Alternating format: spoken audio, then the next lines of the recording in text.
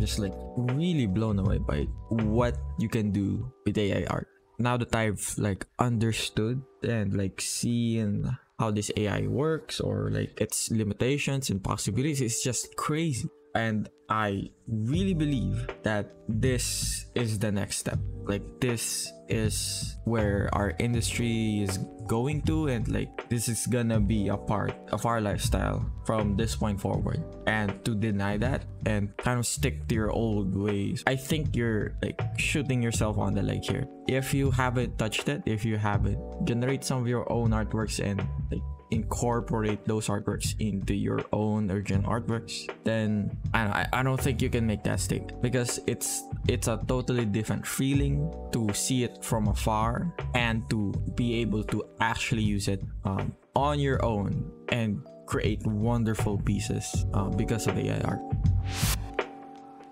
Okay, now that I've like mentioned all these amazing things about AI, there's a lot of like debate and like controversy going around about like plagiarism, copyright limitations, or like intellectual property, stuff like that. So I don't want to dedicate this video to those topics. Maybe I could do another video about that, like discussing its moral implications. I just want to show you the features of Stable Diffusion. So it can create like styles from different eras, different artists, different mediums, and it really does them to a really convincing manner with just like a small resolution. Like for me, the small resolution is fine. Doesn't really bother me that much. So right now it's 512 by 320. So if you want to go higher than that, you need typically a higher end GPU. Right now I'm using a RTX 2060. Here I've tested it for like a spooky storybook children's illustration type of thing, and you can see like even though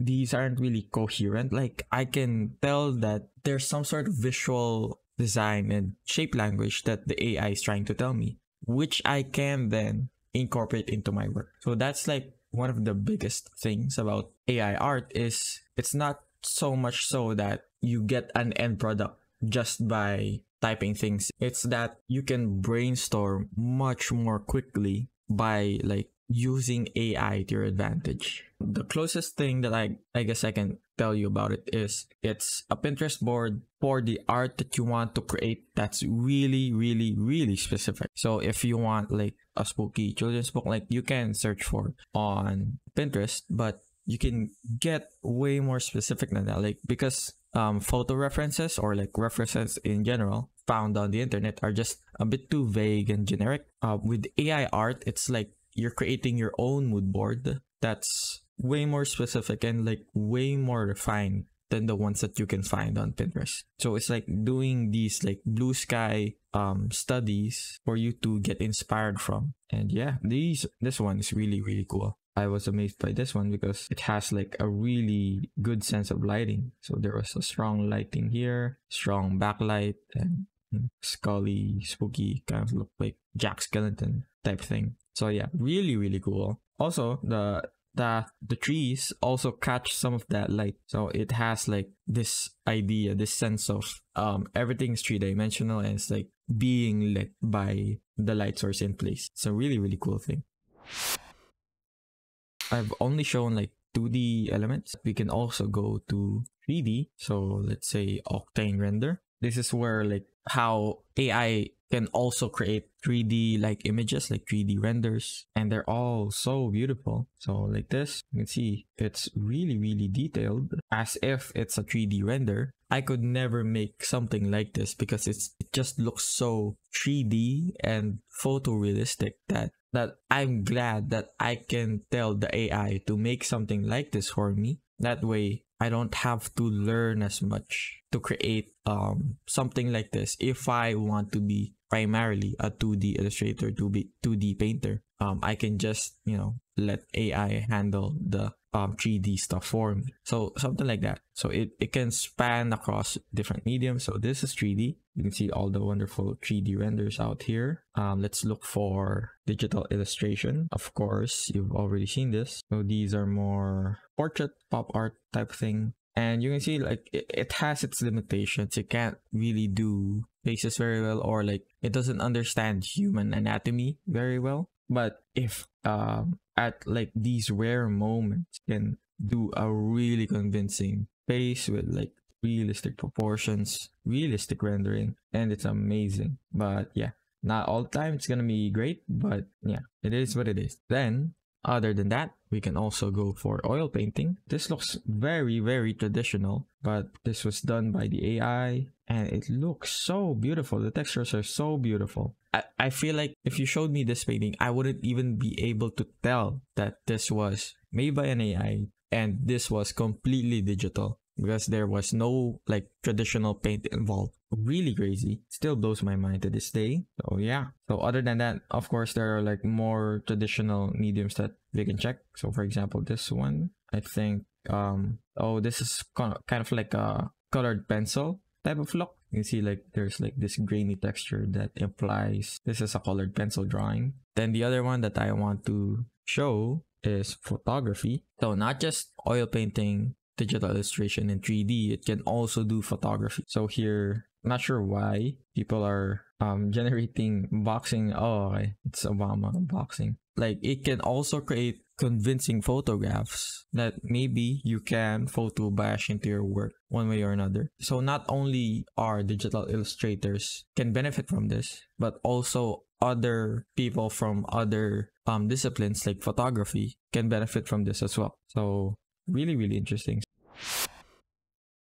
Now that I've shown you how powerful it is, I'm gonna show you the few ways that you can install it and have access to it. So there's one called Crayon with AI. So this is like the most basic thing. It's mini DALL-E. So it's a more like bite-sized version of AI art. And if you just want to test some things out, this is a great starting point. I'm just gonna let that generate. And the other one, if you've been like following the scene, there's Midjourney, DALL-E 2, and Stable Diffusion. So Stable Diffusion is open source, and that's the one that I'm using right now. And it's honestly kind of on par with the other AI generators out there. So I'd say if you have the money and if you want things to be more convenient to you, you can use DALL-E 2 or Midjourney. But if you're like me and want to save up some money, or if you want to have more control over your outputs,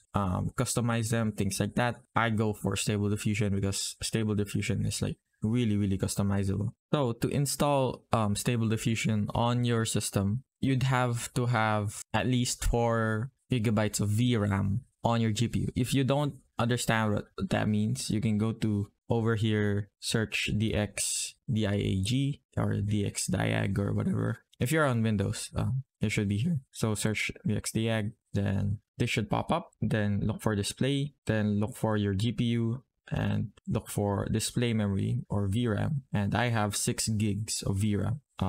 Preferably it's like 10 gigabytes or like 12 gigabytes. So that's the most ideal. But if you don't have a high-end GPU, you can still use AI art and generate some AR artworks. Now, I'm not too sure about AMD GPUs. AMD, I think. You can only get into AI art by a few forks and through the 6000 series. So 6XXX, whatever series that's called. I think that's the only one that can be used by AI to make AI art. But if you have an NVIDIA, even if it's not the best of the best, I think you can still like try and test out if your GPU can handle it. Now if you have a GPU that's suitable, then that's the first step. The next step is looking for the type of installation that suits your needs. So if you want to just start and like go right ahead and you don't want to think about coding, setting up environments, installing dependencies, stuff like that, this is the one for you. So this is Artroom by Artmain-Dov. I'm not sure if I'm pronouncing it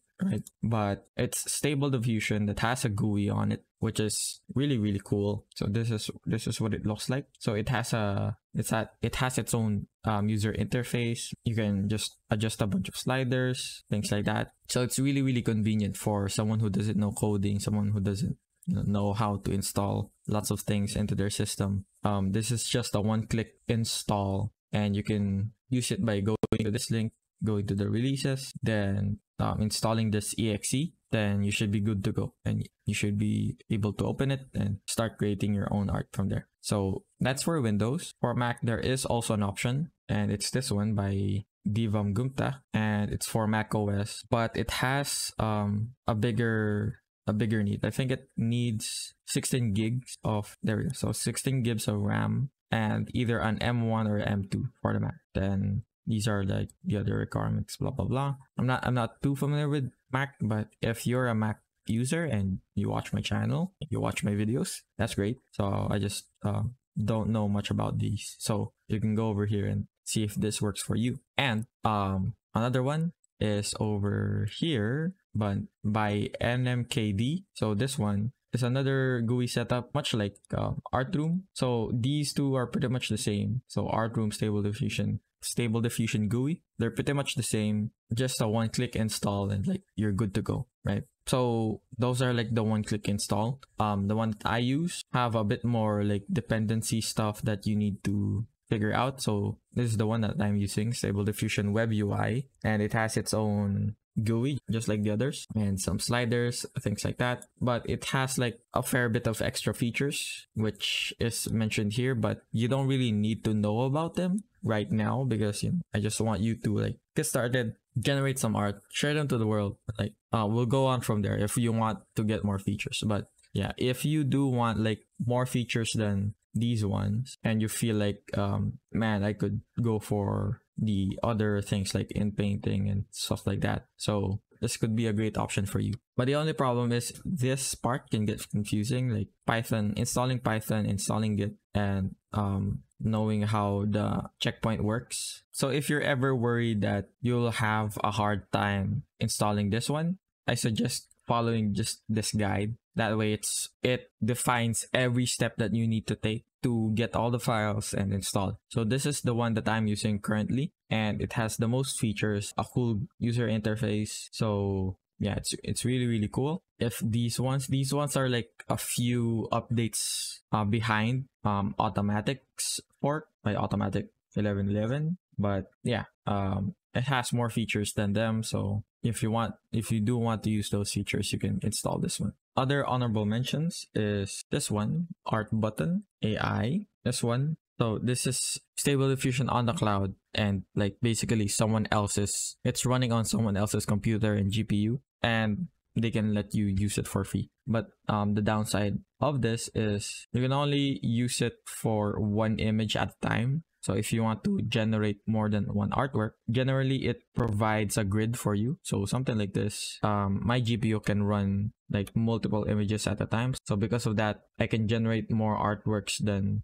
the Art Button. But yeah, if you don't have a GPU and you still want to play with it, I think this is a really great alternative. So this one and Crayon, really cool websites that you can just play around with AI art. And this turned out beautifully by just me showing, like me asking for a Hudson River School painting. Amazing.